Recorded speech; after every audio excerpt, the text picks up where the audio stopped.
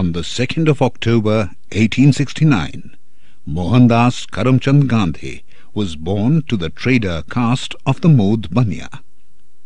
His family worshipped Vishnu, who personifies the blessed and loving aspect of God in Hindu philosophy.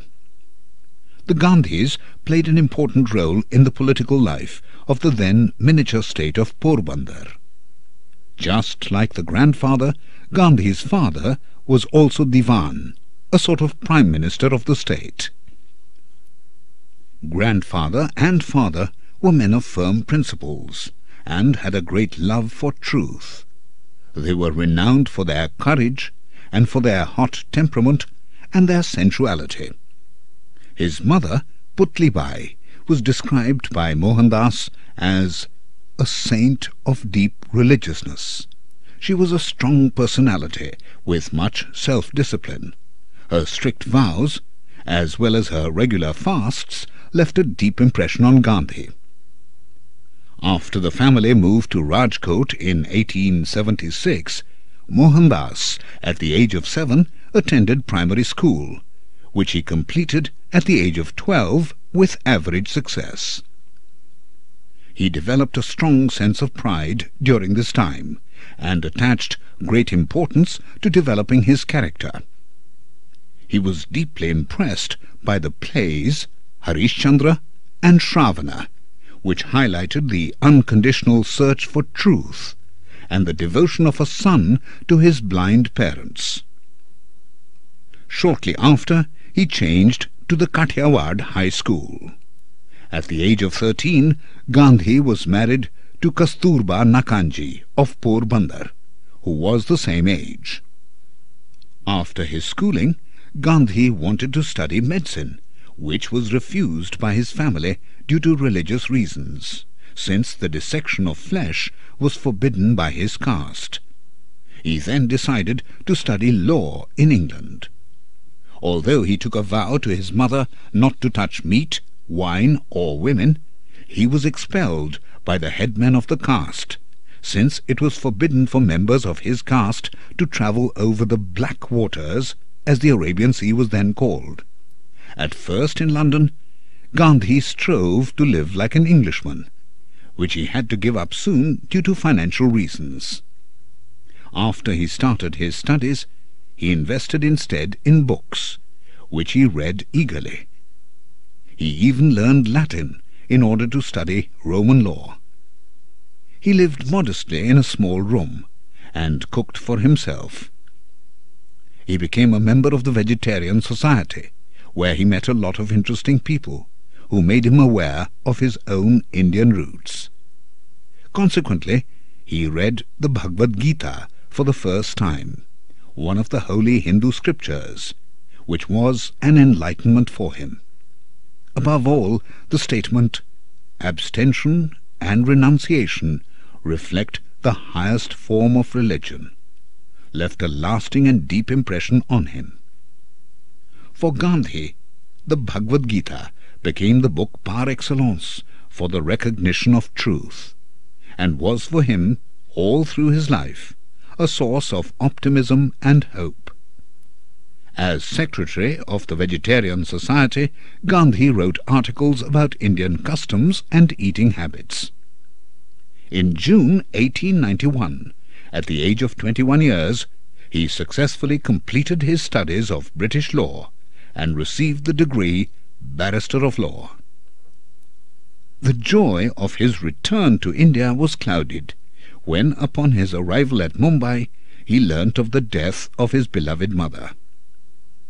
Only after he took the ritual baths of atonement, necessary because of the expulsion from his caste, and paid the demanded fine, was he accepted back into the caste as a full member. His stay in India was a short one, because in 1893 Gandhi received an offer to represent an Indian businessman in South Africa in a lawsuit.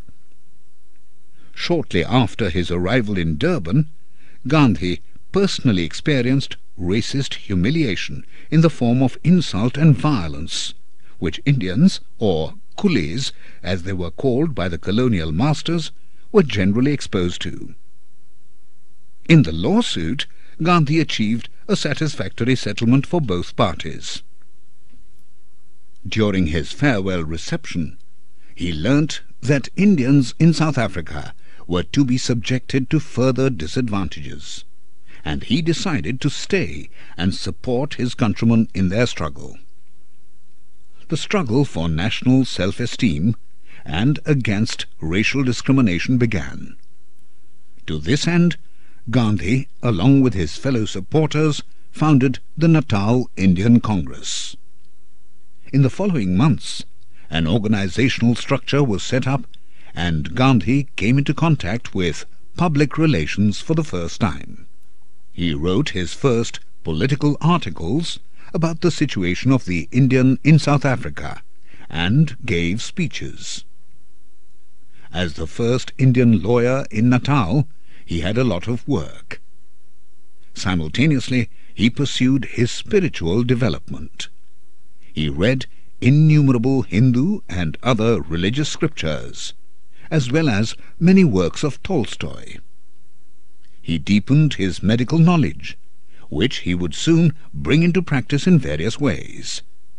During the Boer War in 1899, Gandhi formed an ambulance corps, which was active on the front for a month. At the birth of his fourth son, Gandhi assisted as midwife. The wish to devote his life to the service of his fellow human beings grew increasingly stronger, and further changed his lifestyle. The teachings of non-possession, of renunciation, and of equanimity, as formulated in the Bhagavad Gita, took hold of him. Henceforth, he always endeavored to implement these yoga teachings in his daily life. He renounced every worldly possession and gave all his earnings to society. To cleanse his body, he read about naturopathy. He refused medicines and fasted and experimented with different diets. Gandhi had great belief in earth and water treatments, and discovered the therapeutic value of mud packs. Shortly after the turn of the century, he summarized his medical experiences in a volume, Guide to Health, which would become his most widely read book. Gandhi's body was initially laid out in the rooms and later on the roof of Birla House. The next day, on the 31st of January, he was driven around Delhi for 5 hours past millions of people. On the banks of the Jamuna river, Gandhi's body was then burned according to Hindu rites on a funeral pyre of sandalwood. Still shocked by the assassination of Gandhi, the whole world took its leave of the prophet of non-violence. After 13 days of mourning, the urn with the remains of Gandhi was brought in a special train to Allahabad, to the confluence of Ganges, Jamuna and Saraswati. Gandhi's ashes were strewn by his sons over the holy waters, which make beggar and king, sinner and saint equal. Mahatma Gandhi was, in a world full of evil, an apostle of tolerance, of non-violence, and of belief. The strength of his intellect was the most powerful weapon of peace. The ethics of non-violence, of which he was a living example, live on without boundaries in time or in space.